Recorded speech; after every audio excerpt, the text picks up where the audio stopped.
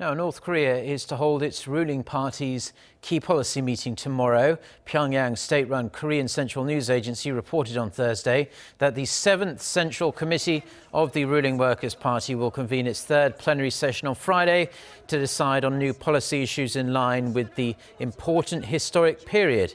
The session comes with the Inter-Korean Summit just 8 days away and developments on the Washington-Pyongyang summit moving forward quickly as well. The plenary meeting is usually held to discuss and approve key party policies and personnel reshuffles. Kim Jong-un's signature Byongjin policy, which seeks both nuclear and economic development, was adopted at the very same meeting in March 2013.